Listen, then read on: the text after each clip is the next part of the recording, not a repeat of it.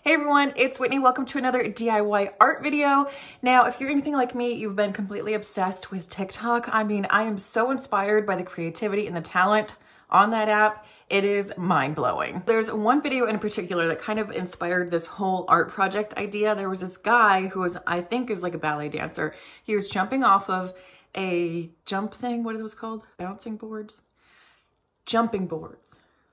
Diving board, wow, into a pool and doing different ballet poses. It was so beautiful and so magical that I saved the video into my saves folder. And later on, I came across a photographer who takes slow-mo videos of dancers and then kind of freeze frames on their pose when it's to the full extent of the pose. I don't know, can you tell I'm not a dancer? I don't know all this language. So I am so in awe and inspired by these dancers and the photographer that I kind of wanted to bring the essence of that art form into my home as a piece of pop art.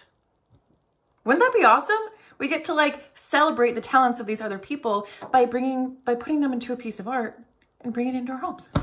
I will have the photographer and the dancer's TikTok accounts listed below so you can go over there and give them some love because they totally deserve it. I'm going to show you a few different ways and techniques that you can create a piece of art like this in case you wanted to do an Andy Warhol style self-portrait. You could do this of your kids, of your pets, of a best friend, whatever. I mean, you can use any sort of image, but the technique is going to be the same. If you're new here, hi, welcome. My name is Whitney and I help you DIY a cozy home with DIY art projects like this, DIY home renovations, home product review, and anything to make your house a little bit more cozy and more of a home.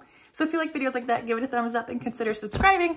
I would love to have you here. All right, let's get into this because I'm excited. For this project, I'm going to be using a big 20 by 20 canvas and I'm going to divide it into 4 quadrants. Draw a line in half and then draw a line in half again, and you will have 4 10 by 10 quadrants. So here are some colors that I grabbed that are kind of in that pop art kind of world. Definitely liking this ocean breeze, this bright yellow, and this pink blast. Now my initial thought is kind of like this right here. If you didn't want to do bright, you could swap these out for something a little bit more muted, but this is what I'm going for, something a little bit more fun. Vanilla here, bright yellow here, pink blast here, and then this ocean breeze here. That's what I'm thinking. If you are not comfortable freehanding this along the line, you can always use painter's tape. So you are going to want to make sure to get the sides of your canvas. So I am going to do 2 coats to each section, but you're going to want to let each section dry thoroughly before you move on to your next square, or the seam between the 2 paint colors is going to start to muddy and we don't want that. So I'm going to do 1 coat, let it dry, 2 coats, let it dry, and then move on to the next square.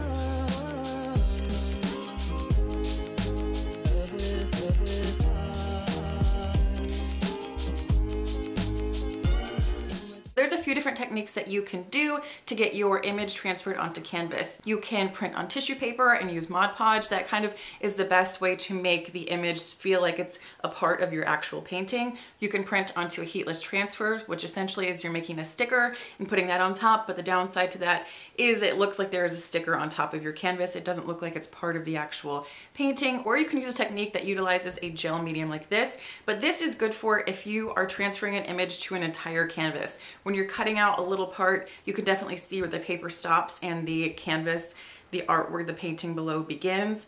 A thing to note if you're using this technique is you're going to have to reverse your image because you're going to be printing it out and then putting it ink side down. And then also, when you're using a method like this, it's kind of hard to get just the paper off and leave the ink behind. The image becomes a little bit less saturated. It doesn't look as good. So I'm going to be showing you how to do the tissue paper Mod Podge technique. So let's get going on that one. In order to print our image on the tissue paper, we have to adhere our tissue paper to another piece of paper. I'm using cardstock. You can use just regular computer paper. Use whatever you got on hand. So whatever side your paper feeds into your printer, you're going to want to make sure you tape down that entire side. So my printer, the paper goes in, it turns around and comes out. When I go to put this in my printer, I'm going to do it tissue paper side down, so when it feeds in, it can be printed on the tissue paper. So James B. Whiteside, the guy in the middle, is kind of who inspired this whole thing. And then David Hofmann from Shark Cookie is a photographer that did the other images that we're going to be using. So for this, I'm just screenshotting the dancers when they get to the apex of the position. So I just brought that screenshot into Photoshop And now I'm going to do my quick selection tool, and I'm going to grab the outline of her body. We're gonna copy and paste it right onto itself so it's a new layer. So Command C, Command V, we can get rid of this first layer, and now we have the cutout of the dancer. Now in order to give this like a posterized effect, you're gonna go up to Filter, Filter Gallery. So you're gonna go over here to Artistic and then hit Poster Edges, and that will turn her into a poster. So this is an 8.5 by 11. We need to adjust it for the right size, and that is about good. So we know our edges have tape on them, so we don't want to bring the image all the way out where it's gonna be printing on the tape. We wanna have it centered right in the middle, and now we can print it. All of my images are printed on tissue paper. Now it's important to let these dry fully, like let them dry a good 24 hours, because if you don't let these dry for a good 24 hours, then when you go to transfer them, the ink is going to bleed, the paper is gonna be too thin and rip. So be patient and let them dry for 24 hours. I'll see you tomorrow. Now, when you are figuring out which quadrant to put your lovely photos in, you're gonna want the whole essence of this piece of art to tell a story. What's the relationship of your images? Do you want them all facing in towards each other? Do you want them facing away from each other? What do you want the emotion to be? What do you want it to say? Look at the colors in your images and see how they relate to the colors in your color palette. This chickadee right here, she's got yellow and black stripes on. Now, do we want to put it on the yellow? You could, but do we want to put it on the pink and reference the yellow? Yeah. This guy, it's got a little bit of yellow and a little bit of purple in his swim trunks. Do we want to put that here, or do we want to put that here? This lady's got a purple swimsuit on. We could put her here. Now we're starting to get a little bit of a cohesive storyline going. Now this one, if I had to pick favorites, would probably be her. So she's gonna go up top left because that is where your eye is going to hit first. And I love the contrast, the black bathing suit and the light vanilla yellow background. So now we have the color relationship figured out and we have the figure relationship figured out. All of the figures are facing each other and all of the energy is being thrown towards the center of the painting. Now we got our first lady cut out. We're gonna flip it over and put a very thin layer of Mod Podge on the back. And remember, when this tissue paper gets wet, it gets very, very, very delicate.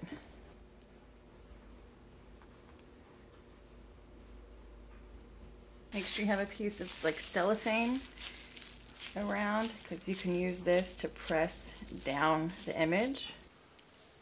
It's not exactly how I thought it would turn out. I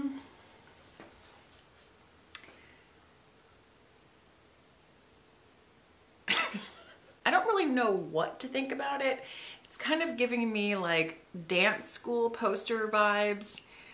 It's not my favorite thing I've ever made.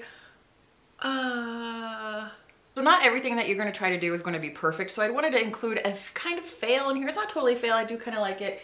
It's not my favorite thing, but I just wanted to let you know sometimes the internet can be a little bit too perfect, and I wanted to share with you something that was a little bit maybe not so perfect. So instead of having 4 different images, maybe you could just print out 4 of one image and have that same image in each square. That might be a little bit more cohesive and look a little bit more pop arty. But I thought it would be fun for you to see a process of doing something like this, but you can choose different images to make it work for your space. Now that it's in the space, I'm liking it a little bit better because you can kind of see the colors that it's playing off of in the kitchen.